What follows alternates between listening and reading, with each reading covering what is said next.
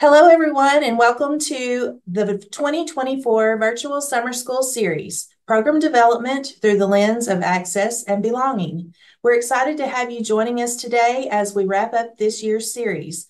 I'm Cheryl Newberry, Program and Personnel Development Specialist with Oklahoma State University.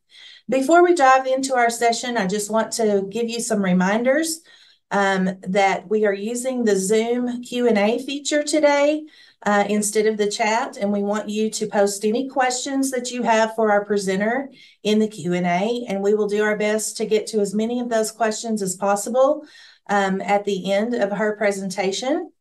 I also have two co-facilitators that are assisting with the Q&A and chat today, and that is Tia Gregory with Mississippi State University and Emily Smith from the University of Arkansas. Thank you, ladies, for helping out today. We are going to address the topic today that is entitled Introduction to Culturally Responsive Evaluation Practices. We've addressed throughout the week ways in which we can use different lenses to work through the program development process. We've explored ways to address needs assessment, to hear from a broader voice in our communities. We've explored resources to help us with addressing access and belonging. We also considered designing programs for accessibility and also how to leverage an asset-based approach in our programming. And today, our presentation is designed to introduce both experienced evaluators and novices to the principles and practices of culturally responsive evaluation. We will explore key questions and practical considerations that arise when designing, implementing, and analyzing evaluations in diverse cultural contexts. I'm pleased to introduce our speaker today, as she is my colleague here in Oklahoma. She came to OSU Extension in 2021 and serves in a split appointment between Extension and Research. Her name is Scarlett Kingsley, and she is the State Specialist for Evaluation with Oklahoma State University Extension. She got her master's degree from the University of California, Davis, in Community and Regional Development. And during her time as an American Evaluation Association Graduate Diversity Fellow, she received extensive training in culturally responsive evaluation, and you may hear that referred to today as CRE practices. And she applied her knowledge of CRE and community development to a variety of contexts, including working with foundations, the UN, tribal groups, and local governments before coming to Oklahoma State University. Scarlett is currently working on a PhD in social foundations of education and qualitative inquiry. Thank you, Scarlett, for joining us today. And with that, I will turn the program over to you.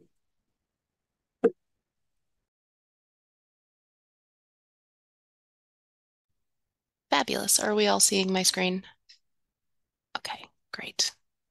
Thank you all so much for joining me. Just going to launch into this.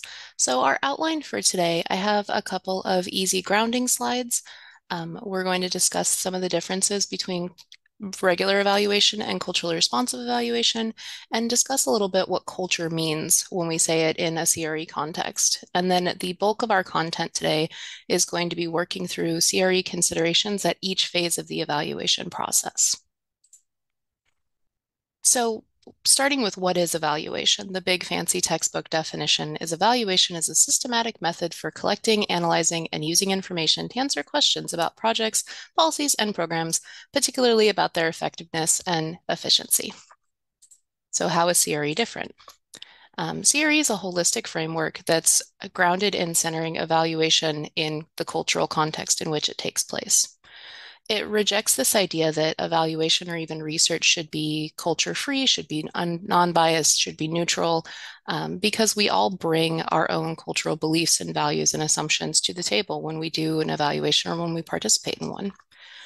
CRE also recognizes that demographic, sociopolitical, and contextual dimensions fundamentally matter in evaluation because these are things that are all important to us and we don't leave them at the door when we come to do an evaluation. And CRE is inherently relational, so it prioritizes people and their lived experience along with the outcomes of the evaluation. If you look at the fancy textbook definition of evaluation, there's a kind of a chronic lack of people in that definition. So CRE really says, hey, people matter here. So an example kind of putting these side by side, a traditional evaluation question you might ask would be something like, what was the impact of the program? Putting that into a CRE lens, you might ask it in a way that says something like, in what ways were different participants impacted by the program in different ways? So we're acknowledging that there are different people participating in our programs and that different people receive programs in different ways. So what is the culture in culturally responsive evaluation? At its most base level, culture is our shared experiences, that collective of all the things that make us us. It includes things like language, the ways we communicate, our values, our beliefs, our customs, our worldviews, and our ways of knowing. And applying this to an evaluation context, that includes everything from the way we reach out to people and communicate with them, what we need from them, or how we're going to conduct an evaluation, to what evidence is acceptable when we're trying to come to some conclusion about the world. So some of the significant factors to culture, and these include, but are most certainly not limited to, our race, our ethnicity, our religion, our socioeconomic class. As we saw earlier in the week with a lot of our inclusion stuff, disability or ability, and the culture that gets built around that because it fundamentally influences how we're able to engage the world. Our age, our gender, our geography, sexual orientation, and even things like body shape and size, because we live in a culture that's really critical of people's bodies. So that also is a cultural consideration. And culture is complex. It's one of those things, kind of like leadership or community, where we all think we know what it means right up until we have to define it. So some of the things that I hold when I think about culture is that cultures are, it's multiple simultaneous identities. So I live and work in Oklahoma, but I'm originally from Nevada. So I hold two geographic contexts when I'm working. I'm bicultural, so I'm an Indigenous woman and a white woman, but I'm white presenting. So those are two multiple identities that I'm navigating at all times. I'm a PhD student and a faculty member at a university. So again, those are two very different cultural contexts that exist simultaneously for me. So in that way, culture is plural, it's not singular. And culture intersects, it doesn't stand alone. So, as I sit with you today, I am a bicultural woman who lives in a different place than she was raised in, and I'm still a PhD student. I'm holding all of those things at the same time. And that's because culture is fluid, it's not a fixed thing. Culture is also learned, it's dynamic, so it's something that changes, it shifts in context and time. So the things that we believe or the things that we know or the things that are considered acceptable evidence in an evaluation context might be really different today than they were 10 years ago or 40 years ago. Those things might be different for me in Oklahoma than they would be for some of my colleagues on the call today in Arkansas. But all of this comes together and to ultimately mean that culture is not neutral and power attaches to culture. So, in all the things when we're thinking CRE, we want to be aware of the fact that dominant cultural perspectives, regardless of what that is, holds power. Okay, so why does CRE matter? Like I said, people are central to the core of evaluation.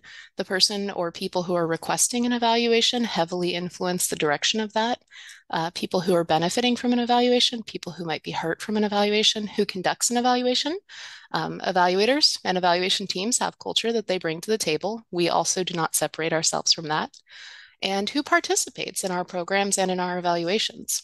So if we believe that culture is what makes us who we are, we also can't be separated from it, which means the evaluation process isn't separate from it.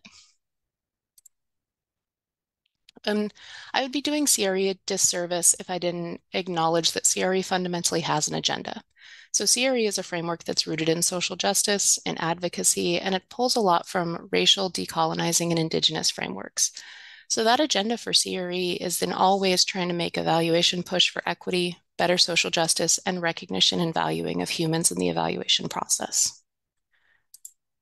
And CRE fundamentally believes that society is formed and maintained on structural inequality.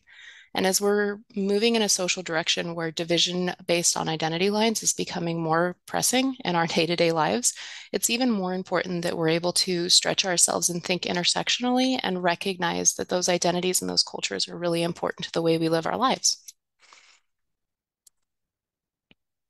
So I want to stop there and just make sure I don't have anything lingering in the Q&A for our grounding slides? I don't Thanks see so much, anything. Scarlett. We don't have anything yet, but I'll let you know. I just reminded folks to post throughout, but nothing in the Q&A currently. Fab. Okay, then I'm going to assume that means that we're kind of on okay ground with the differences between evaluation and CRE and how we're using culture in this context.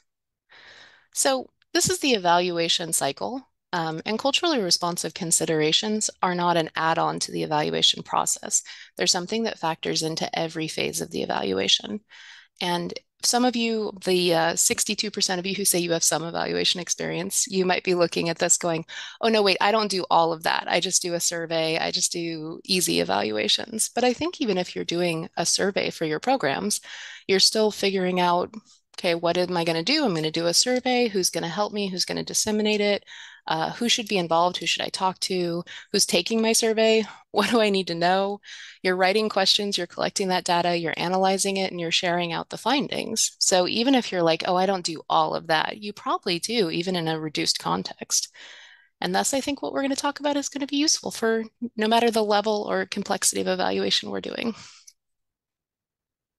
Okay, so like I said, we're going to work through these 9 phases and talk about cultural considerations and questions and some examples at each phase. So phase 1, as we're preparing for the evaluation, in this phase, we're really paying attention to detail, we're listening, and we're collecting a lot of basic information on things like history, formal and informal power relations, the values that might be at play in the context, communication styles and languages that are going to influence how we're going to conduct the evaluation.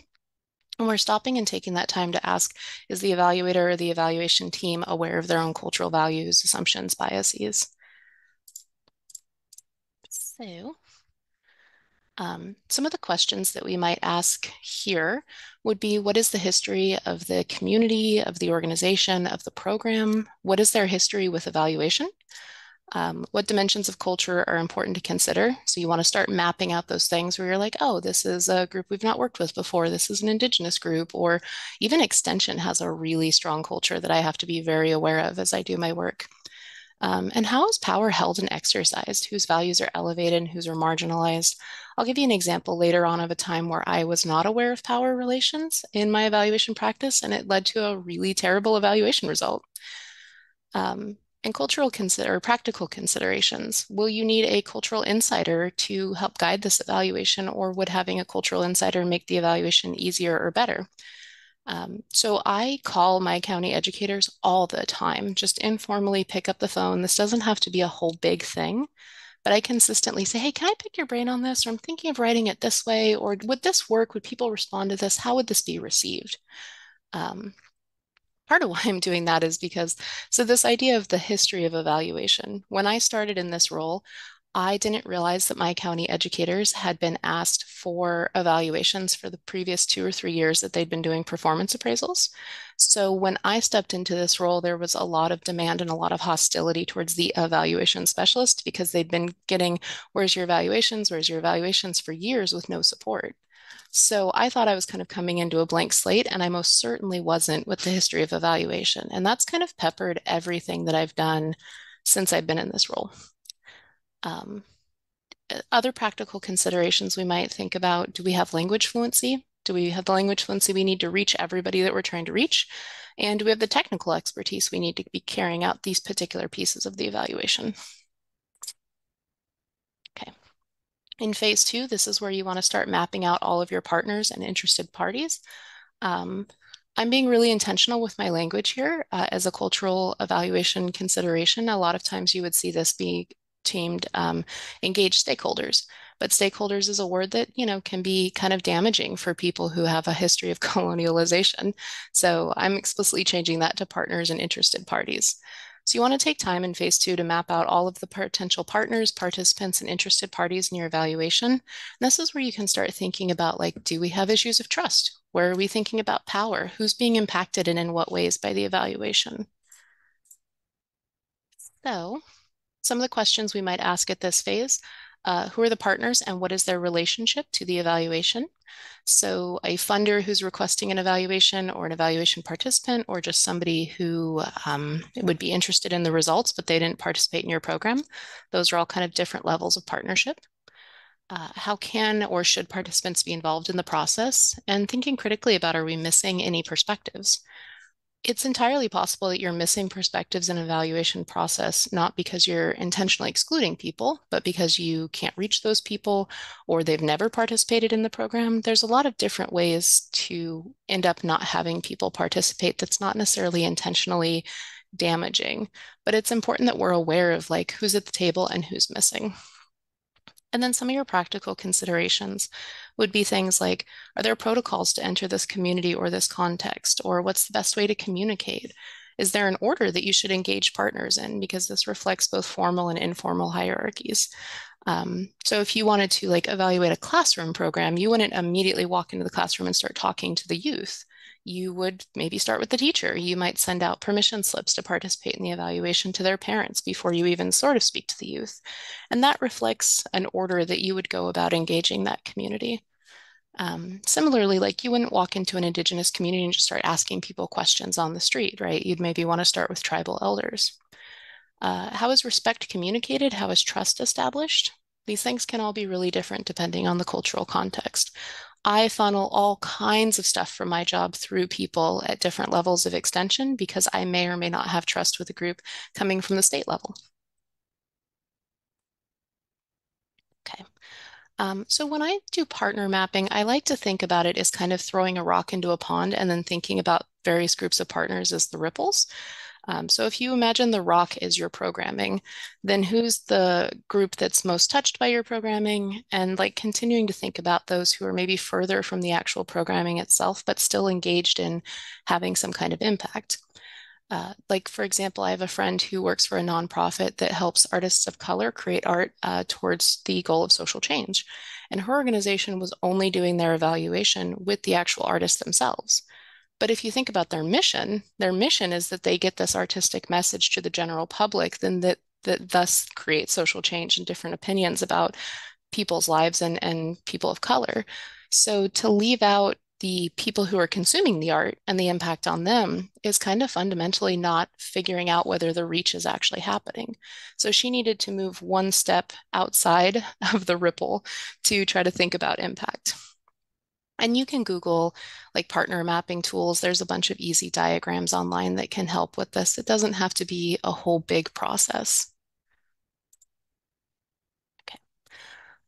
So in phase 3, we want to start thinking critically about the purposes of the evaluation because evaluation is, again, fundamentally shaped by the intended use and purpose of the results. Okay. So the further we get into the evaluation process, the more our practical considerations are going to rise to the top because we're moving from kind of theorizing into doing.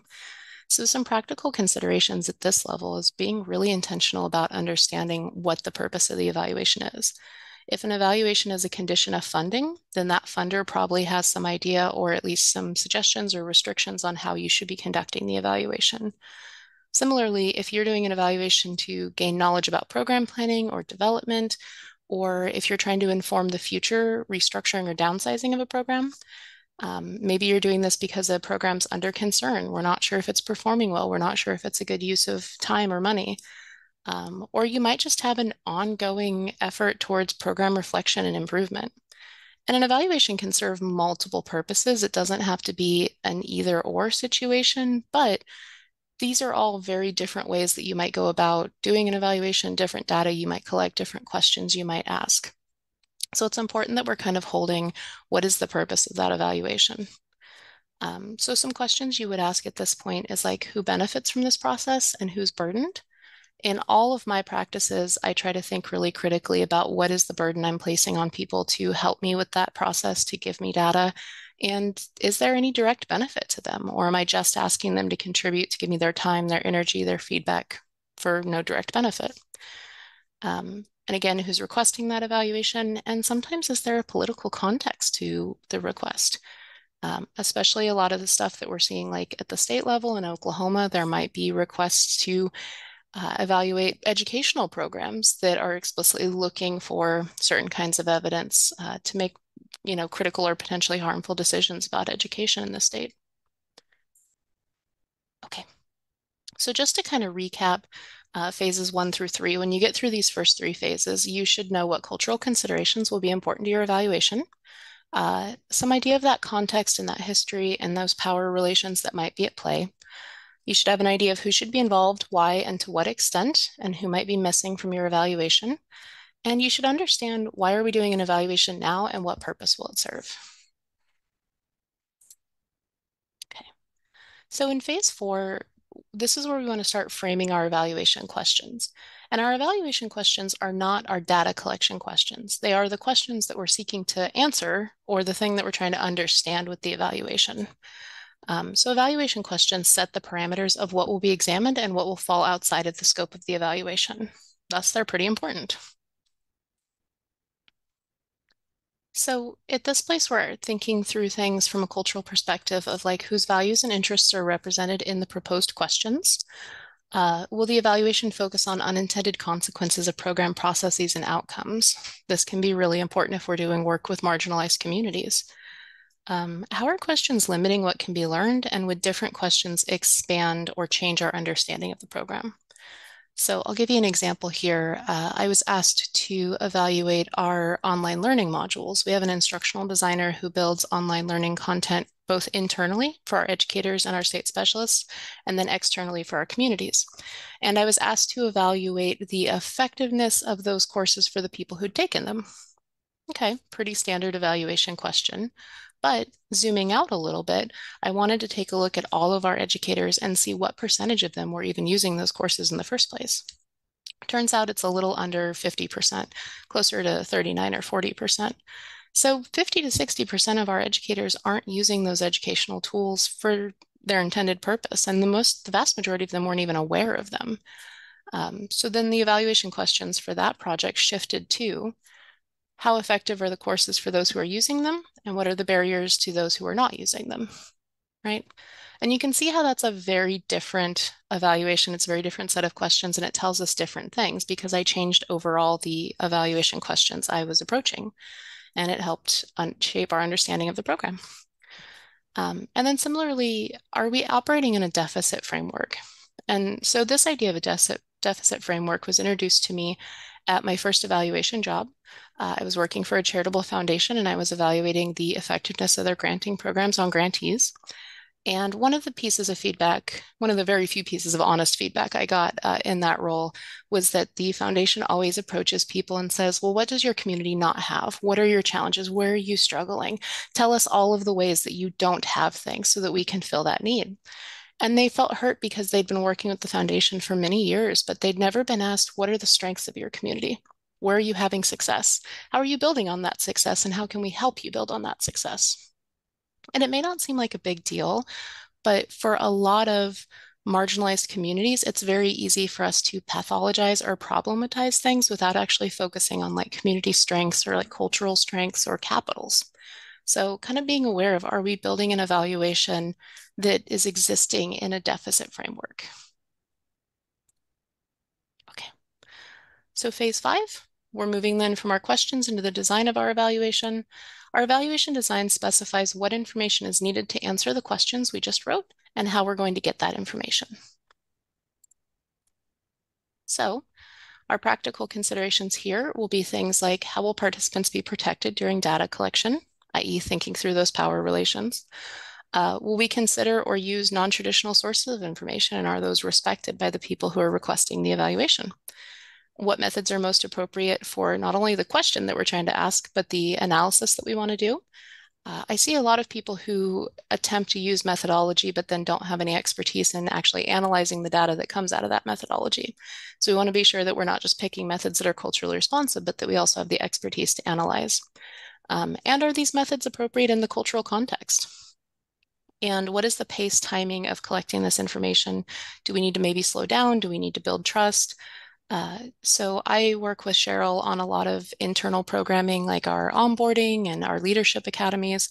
And in, I think, November, I'm going to evaluate the end of a 6-month leadership academy, but I'm going to our leadership academy meetings now to, one, observe, because I get a lot of data off of observation, but also to just be present, so that when I show up at the end of the program, the people who've been participating aren't like, hi, who are you? We've never met you before, and we don't know you, and we don't know if we can trust you. And this worked really well. I actually called an educator for something the other day and we got on Zoom and she went, "Hey, weren't you at the Leadership Academy meeting?" And it's like, yes, I did not speak to this educator, but just my face and being present made me a known quantity, which makes it a lot easier to get data out of people. Um, yeah, similarly, like one of my specialties is arts-based methodologies, which are really fun and they can be really great for different literacy levels, for different age levels. They can be really impactful for communities that lean more towards like storytelling approaches as opposed to straight up survey methodology. But they can sometimes be a hard sell because if you're doing a science project or if you're doing something with a funder that's like, what do you mean you're going to draw pictures? That's not valid science. So are these non-traditional ways of going about things, will that be accepted? And how are you going to package that if it's something that's important to you? Okay, so phase 6, at this point, we're going to select or design our data tools. So you may be doing an evaluation where you're using a pre-existing validated tool, or you might be setting out to design your own. But either way, your tool should be culturally responsive. So some of our practical considerations for tools would be things like literacy level, language proficiency, and common language or understanding of the participants that are going to be using these tools. I get a lot of surveys that get marched through my office by faculty and state specialists at the university level. They use a lot of acronyms or like technical jargon, and I have to constantly be asking, is this something that will make sense? Or is this language that is used by the people you plan to give this survey to? Is oral or written communication more culturally appropriate? Again, some communities, they may have low literacy or they may just be from a storytelling culture. And is nonverbal communication important? A lot of times when we think nonverbal, we tend to think body language, but it can also be things like when I come into a community, if I'm coming from Oklahoma State University, for a lot of people, that name carries cachet. It's a door opener, but we're also a land grant university, and that can be a painful history for some communities. So I have to be aware of like what coming in and saying, "Hi, I'm Scarlett from OSU." What does that mean and what does that communicate to other people before they even talk to me? If you're doing an existing tool or a new tool, you should be thinking about things like the history and evidence that supports that tool, who was involved in creating or validating it, and being aware of the fact that forward translation of a tool, so if you take something that already exists and you're like, we're just going to translate it into Spanish, you may linguistically get the right words, but that doesn't necessarily mean that they make sense or that they're appropriate for the cultural context. So again, thinking back to, can we have somebody review this who actually understands this culture, understands this language? I'll give you guys an example here. I was working with a tribal group that was doing culturally relevant, like culturally grounded sexual education for teens and youth in the community. And we were on a federal grant, so the feds decided to hand down the data collection tool that we would use. And our tribe decided that they wanted to actually start working with youth and try to teach them about like body respect and bodily autonomy before they even started having sex. So we were working with sixth graders, but every other organization in the funding group was working with high schoolers. So the tool that I got from the feds was asking some very graphic and detailed questions about type of sex, frequency of sex, that, reading these things off to like penetrative and oral sex to sixth graders was not appropriate because they're still giggling at the word breast. They're not even sort of there. So this is an example where like the pre-selected tool was not scaled whatsoever for the culture or the age that I was working with. And it was a real problem. So a tool may be a great tool, it may be validated, it may be super scientific and relevant, but is it relevant for the context you're working in? Okay. So I want to be sure that I stop and take a second to acknowledge that data is political, and thus how we collect it is too. And I don't mean political in like a left wing, right wing kind of context, but I mean political in terms of the fact that every single choice we make when we collect data influences the type of data we're going to get. And on the other end, what we do with the data is political too. So the idea that data can be neutral or unbiased isn't accurate because like I'm making choices in every single step of the data collection process that makes it not neutral. So I'll give you an example. So I could ask a gender question. What is your gender? Male, female? Which of the following best describes your gender identity? Male, female, non-binary, or third gender, other, while allowing people to actually give me an option there for a write-in. Prefer not to say. So like having a write-in box makes the data analysis much more difficult on my side because now I'm actually having to filter through qualitative inputs and trying to assess what the heck people are talking about. But it makes it a much more inclusive process for other people to be able to describe themselves or to opt out altogether. Like, I don't want to tell you my gender identity. But in both of these, I'm making choices that reflect my values. I'm making choices that maybe reflect the values of my organization or my funder, and it influences the kind of data that I'm going to get. So similarly, even just in a really basic race and ethnicity question, which we're going to ask on a lot of things, what is your race? Which best describes your racial or ethnic identity? Select all that apply. So again, allowing people to select multiple options here makes the data analysis much more difficult for me because it doesn't give me clean percentages that I can easily report, but it also acknowledges that the vast majority of us probably have a complex history with our racial and ethnic identities. Similarly, just alphabetizing the list, especially like in a place like Oklahoma, where the vast majority of people who live here and probably would be taking my survey are white, it makes sense to just throw it at the top. But it also describes something about my organization or my values or the things that I say, yeah, this is the go-to. White is the standard, black is the default after that. Whereas like you don't really get that if you just alphabetize the list. Nothing's being prioritized. I hope that makes sense. But again, the decision to do one or the other is a choice. It's a political choice that's going to influence the data I get, how I analyze the data, how people respond to things. So these are political choices. Okay, phase 4 through 6 recap. So after you have completed phases 4 through 6, you should be able to answer whether your evaluation questions, design, methods, and data collection tools are balancing the needs and requirements of your evaluation with the cultural context of the program or participants, while respecting participants and the impact of the evaluation on their safety and future, which I know is a lot of moving pieces. It gets easier the more you do it. All right, phase 7, collecting data. So data collection under CRE emphasizes relationships and people. Those collecting data need to understand not just the technical procedures, but also the cultural context in which they're operating. So like I can design an evaluation, hand the survey to other people and send them out into the world, but they're the ones that are actually interacting with people collecting data. So it's important that they're versed in the cultural context as well. And the cultural orientation of the evaluation team influences what they can hear, see, and experience. So it's not a bad thing, but we all have filters, we all have lenses. We may miss things like specific word choice or body language. We might be listening for things that we think are pertinent or valuable and miss other things. We might not know when to probe. So being aware of those things can help you interact more efficiently and more effectively in the data collection process. So our practical considerations here, do partners see their participation as voluntary? And has the purpose of the evaluation and potential benefit been communicated? So sometimes coming into a marginalized community and saying, hi, we just want to ask you a couple of questions. We're collecting some data on a thing is not something they want to help with if they don't understand why you're doing it or what you're trying to collect that data for. Similarly, we say to people all the time, you don't have to participate. But we have to be aware of this is where those power relationships really come to bear. Again, that first evaluation job I had with a charitable foundation, they sent me out to go evaluate their programs. I had a list of partners. I scheduled meetings with them and I just picked up the phone and we were going to have an easy interview, right? I was going to ask them a couple of questions. They were going to give us great feedback because we cared about them.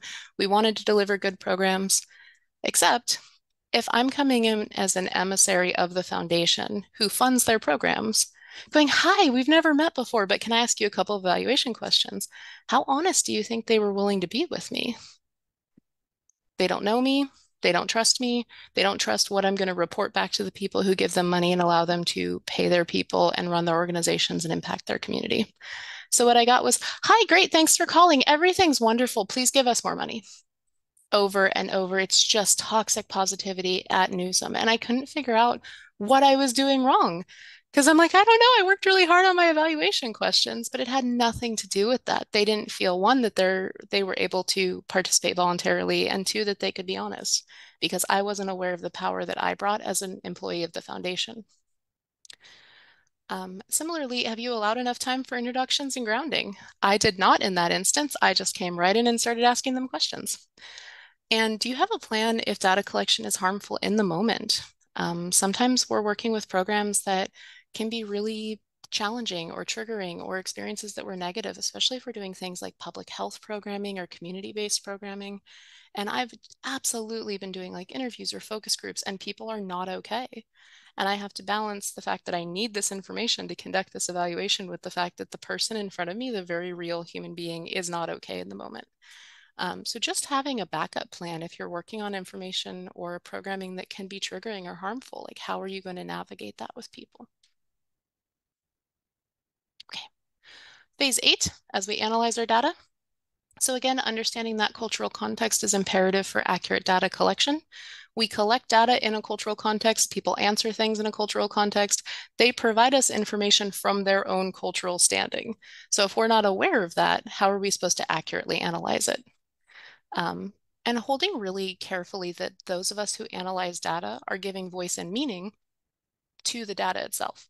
So we are, in a lot of ways, the voice for people who trust us with the knowledge and feedback that they're giving us, because we're taking their experience, giving it voice, giving it meaning, and then disseminating it out to people who probably have more power than the people who gave us feedback. So holding in that, that is political. We're making choices. Are we aware of the choices and the ramifications of giving that data meaning and voice? So some practical considerations here. Would your data analysis be better if you had a cultural interpreter or a partner review panel? Again, sometimes I just pick up the phone and run stuff by my educators completely informally. It doesn't necessarily have to be a big formal process, but it allows you to just be sure that as you're analyzing, you're keeping that culture grounded and at the forefront. It's important that we're also examining outliers and unexpected findings carefully. So good data science would tell us that when you're looking at things, you should have a statistically valid or reliable amount of responses for something to be relevant, right? But in culturally responsive evaluation, we might only have one Black participant or one gay participant or one person who is disabled. So their experience isn't statistically valid, but they're the only people who had that experience. And it's important that we're looking at them and we're thinking about those individual and outlier pieces of feedback. Because we want to hold that the program may not be received by everyone in the same way. So thinking back earlier this week to some of our accessibility stuff that we saw, if somebody can't hear or can't access the stage to give a presentation, or they can't stand long enough to get lunch because they have mobility challenges, they may be the only person reporting that, but it's still really important that we're aware of those things. And again, as you analyze, have you reflected on how the culture of the evaluator or the evaluation team is shaping the conclusions that we're coming to, especially what info is given the most or the least weight? I can totally say, as somebody who's an internal evaluator, when I work with Cheryl to evaluate a program, I'm not just evaluating that program in a vacuum. I'm bringing with it all of my cultural understanding of how OSU Extension works, the jobs of our extension educators or our state faculty, and like past evaluation results. So I'm 100% letting those experiences influence the way I evaluate programs and the data I look at currently. So sometimes I have to stop and say to myself, is this conclusion actually coming from the data in front of me, or is it coming from my past experience with this cultural context? Okay, so our last phase, phase 9, CRE, when it's done well, increases the truthfulness and the utility of evaluation results, because we're actually digging below the surface and we're getting to something more relevant to people's lived experience. And those lived experiences actually can make for results that have more impact when we go to inform our programs.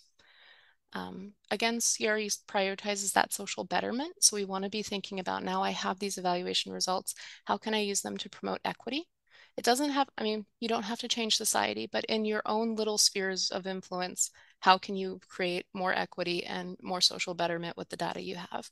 We want to move from evidence to, okay, we collected it, it's in a report, it's sitting on a shelf somewhere, to that advocacy and action piece. Cheryl knows how hard I push for things sometimes up here because it's like, no, somebody shared this with me and it's important, and I'm going to keep pushing until something budges. And that's oftentimes way outside the purview of a traditional evaluation specialist, but it's the commitment that I bring to my work as a CRE specialist. So some of your practical considerations that you want to be aware of at this stage, thinking through who owns findings and data. If you do work with a community and they tell you that they don't want something reported, or they don't want something shared, or they don't want something published, how are you going to handle that? You collected it, but you're also reporting on their experience. So who owns that data?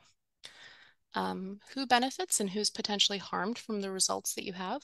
So the example I used earlier with our internal online programming, I had to ask myself, should I report that less than 50% of people internally are using these programs, because that could have an impact on my colleague who's our instructional designer, because that is her program. Somebody could use that to justify thinking we don't actually need to spend all this money on this thing. What can be elevated to create change? Change for whom? And what should potentially be held back? And what is the best way to communicate results with different partners? So the results that you might communicate in a report for a funder might not necessarily be the same that you give back to the community and say, hey, here's something for your own use. Okay, so our phase 7 through 9 recap. At the end of those phases, you should know whether participants are aware of their rights in data collection, and is the evaluation team responding to cultural considerations and issues of power? Do you have cultural understanding or representatives to help you analyze data? And are you analyzing data for different impacts on different groups, especially considering those outliers? And have you considered issues of ownership, inclusion, impact, and how to create meaningful change as you disseminate results? So some final thoughts if you're like, okay, that was way too much and I'm not going to be able to hold all of that. Here's some basic things to remember about CRE. CRE centers people, culture, and lived experience and evaluation along with our needs and goals. So the two things do not conflict. They are weaved together in a CRE evaluation. CRE's fundamental goal is social justice, increasing equity, and changing society.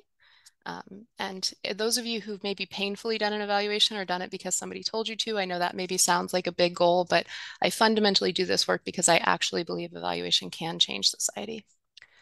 CRE is integrated at every phase of the evaluation process. It isn't an add-on to the evaluation.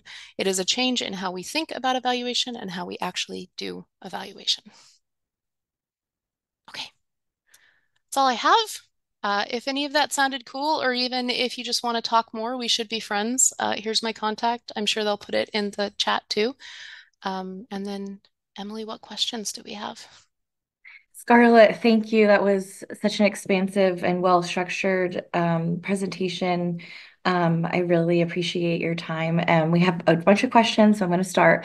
The first question is, I'm just going to read the question. When should an evaluator use CRE?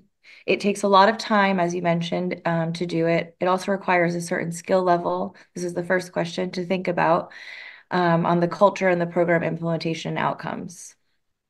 Yeah, so my answer to that is if culture, equity, social justice matters to you, then we should be doing some level of CRE in all of our evaluation efforts.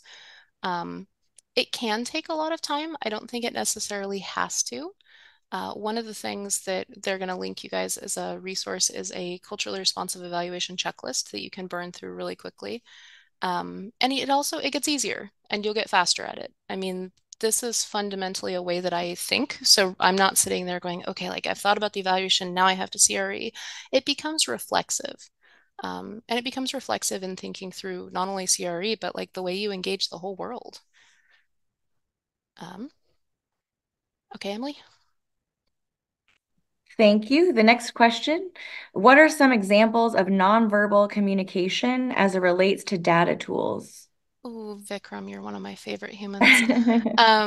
Yeah, so like I said, nonverbal communication can be things like the branding of your tools, of your organization, reputation. I'm going to be doing a presentation at the American Evaluation Association in October on embodiment and embodiment as a methodology for evaluation. So a lot of times science has painted the things that we know from here down and the things that we know from here up to be two separate things. but a lot of us have a lot of knowledge and understanding about the world that is embedded in our bodies. One of my favorite examples for this is if I say to you, like, how do you hold a baby? Most of us can, make some arm motion. Yeah, Emily, like it's immediate, right? You don't necessarily think about it though. You just kind of have this embodied body knowledge of how that works. So I'm going to be doing a presentation on thinking through how you pay attention to what people are saying, but also what their bodies are doing, what your body is doing, how bodies exist in space and time. Um, that yeah is impactful for deeper evaluation results. That sounds like an amazing presentation. We have another question from Vikram. What do you think of using not listed instead of other for gender? That's a good question. If you're not doing a write-in box, I'm not sure if it necessarily matters. My gut instinct is that not listed almost feels like telling on ourselves. Like we don't have an option for you and it's not in the list. Versus like, here's a list of options. Are you somewhere that's not in this list? Um, Not listed almost feels like saying we could have listed it, but we chose not to. Um, but He wants to add a caveat with a written box. So if there's not listed with a written box too, he just posted that. oh, okay. Yeah, I think not listed. Yeah, that would work if you were inviting people to share it with you. Um, I totally recognize that potentially my approach to feeling like not listed doesn't feel as sensitive as I'd like. It potentially is coming from a gendered place because not listed also feels kind of masculine to me. I don't know if anybody else is getting that vibe. Um, so yeah, I think either way. Awesome, thank you. Timothy Hicks has a question. Are there software or software tools, tools in general to allow you to input a question and evaluate real time how inclusive or exclusive the question is phrased? So I don't believe so, Timothy, only because I'm not really sure how a piece of software like that would work, given that the question's responsiveness is related to your context. Um, so unless you were telling the software, like, is this question responsive for women or for LGBT populations or things like that, the software wouldn't know that. You could probably give it a shot with AI and see what it says. I will say though that some AIs like ChatGPT was trained on a lot of Reddit communications, and they had to work really, really hard to get it to not be so racist because a lot of the data it was given was. But you could probably play with that. My go-to with something like that is always just to find somebody who like is a member of that culture who understands that context and run it past them. And believe it or not, showing that humility of being like, hey, this is not my area of expertise. Can you look at these questions? Can be a really important bridge builder in the evaluation process too. All right, thank you so much. This is a little bit longer of a question. I'm going to read it as it was posed. Hmm. So, quote, I noticed you listed white in your evaluation. Why did you decide to use white instead of Caucasian? Do you add that result to the white percentage if someone entered Caucasian in the free text box? What about mixed races? What way do you show two or more races in percentages? For example, would Native American and African American be in the same category as Native American and Caucasian American? End quote on that question. Um, yeah, definitely. So I tend to keep it simple. Caucasian as a terminology refers to the Caucasus region of Europe. And a lot of white people don't specifically know where their European ancestry is from, or it's certainly not from the Caucasus region. But almost everybody can vibe with white. You could do a white slash Caucasian. Oh, Emily, dang, wait, okay. You bopped the question off and there were several Sorry. pieces in there. That's okay. We can Um, probably get it back. I don't know. I do, well, I think I could go to answer it if I wanted to. Yeah, I please go ahead also and do answer like that. Black slash African American because a lot of Black people will be like, well, I've never lived in Africa. Um, so I tend to follow the APA and MLA style guidelines when I write race and ethnicity, stuff like that. But yeah, so a lot of times if you offer somebody that open-ended box, I have no idea why, but they will write in things that are already in the list. And I just add those. So if somebody wrote in Caucasian, I would add it to white because it makes sense. For the other things, I would probably have a separate box that would be two or more. And then under the two or more heading, I would report any substantial, like if I had two or more and it was 30% of the people who answered two or more are Black and Native American, I would report that underneath two or more, 30%. And I also kind of the guidance I use on that is also what I know about the population that's answering. So if I am going into like a Creole community and I'm expecting a large two or more percentage, I'm expecting to do those things. But I would not add the two or more into the Black or so I would have people who answered one, people who answered two or more, and report those as separate. Okay, this question is related. We have been using enter your own instead of other to avoid othering the person's identity. That's a further earlier question, a comment rather. Okay, another question. Wouldn't holding back information from holding back information be against evaluation ethics? So I think you mentioned when and how to share data earlier with different folks. Yeah, so that is a tough one that kind of boils down to this fundamental question of who does the evaluator work for? If you largely believe that you only work for the people who sign your paycheck, then yeah, we could say that might be against evaluation ethics because they're paying for this information. If you hold that there's more complexity in that, and maybe you work for the communities that you're working with or that you represent, as well as the people who sign your paycheck, and you're balancing those things. A lot of like indigenous methodologies will say, hands down, if you're working with tribal groups, they own the data. They decide what gets put forward. And that might be something that you work into a contract or you talk to a funder about upfront. Like, hey, you want to go collect this data. Best practices with indigenous groups is that they own their data because historically they've not been allowed to own nearly anything. And this is a really important piece of working with these people. So you can kind of negotiate that up front. Also, hold back doesn't always necessarily mean exclude completely. Sometimes it means package differently or deliver differently. There might be things where if I give a presentation on the results, I might include something in the spoken presentation that isn't included in the slides or in the written report because I want something to be subject to a conversation, but not necessarily live on paper in the same way.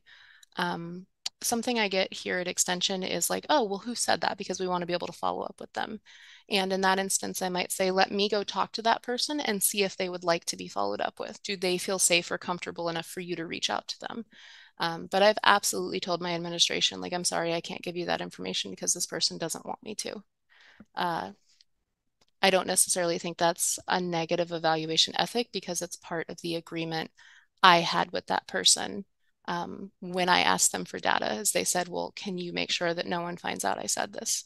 And if they say that up front and I agree to it, then I hold that responsibility as really important. There was a second piece to that, right, Emily? Or a first piece? No, that was great. We do have one final question, or actually a few more populated, but I think we only have time for one more. And it's we're almost out of time. So how long has CRE been around? How long do you think it will take for it to be the standard rather than the exception? Funders have specific questions that are not CRE friendly. So it seems pretty difficult to put CRE in practice. Or that's our final question. Yeah, so CRE has had a couple of different names. It's been around for a few decades. I mean, the evaluation field is relatively new in of itself, but pretty much as soon as somebody codified that this is a real thing, we also codified that we should be considerate. So Stafford Hood, Rodney Hobson, Karen Kirkhart, these are kind of the thought leaders in this field. And they're all still alive, people you can call. My very earliest evaluation thought leaders are kind of starting to get into their 80s and 90s. So we are a relatively new field. As far as the funder specific questions, I consider it one of my jobs as an evaluator who has the cultural cachet of being a well-educated white woman who understands this better than the funders or the project partners to be willing to go to funders and be like, hey, I have some concerns about the responsiveness or the relevancy of these questions for the particular populations we're working with. Is there any wiggle room here? And sometimes there's not, but sometimes funders are like, yeah, I don't know, that's what we used last time, or we pulled it out of a hat, or we did a Google search. Having worked for a charitable foundation, I'm going to give you guys the 101 here. You would be amazed how often funders also are working by the seat of their pants. So don't ever be afraid to just ask. can we edit this? Can we alter this? Is there something, and be willing to say, hey, if this is something all of the projects are using, can we get together and maybe change these questions to be more responsive for everybody? But don't be afraid to ask. Doesn't hurt. You might get told no, but just because they hand down something doesn't necessarily mean you have to take it. I'm also a rebel rouser, though, so. Are you sure you don't want to go ahead and with the we just have one question? Go ahead, Emily. Let's go ahead and do the Okay, last one. yeah, it's a good one. I feel like Okay. how do you deal with survey exhaustion with participants when you have to host a long survey session or after a long event? Mm-hmm, mm-hmm. Yeah, so a couple of tips for that one. Thinking critically about, are all of the questions I'm asking on this survey something that needs to be asked after we call it the intervention and evaluation, but like after the program? A lot of questions that I look at on surveys are things you could ask on a registration form because they're not dependent on people having received the program. So can you bump some of those things and move them a place? Do you have a section at the end that's like a reflection or an addition or isn't necessarily imperative to the educational thing you're offering where you're trying to change something? And so could you have the survey 3/4 of the way through? Um, Also, just thinking about, does somebody have to have a piece of paper and a pencil for this? Or can what I do with my educators a lot is just say, tape some questions to the wall and put some buckets and hand them a rock, right? And that's people are getting up, they're moving, they're reading the questions, they're, playing pin the tail on the donkey, right? Where you give somebody a sticker and there's like columns of questions.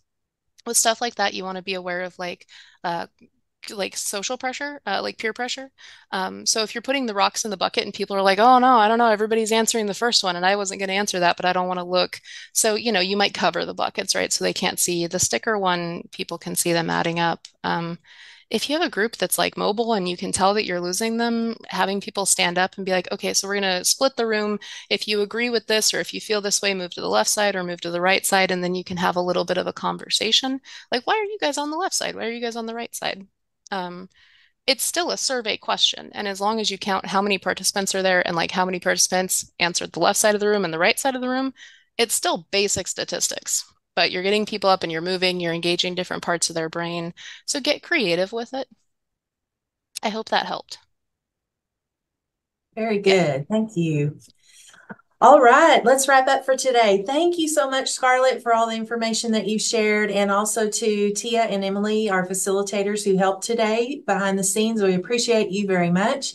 It's exciting to be wrapping up today's our virtual summer school for the week.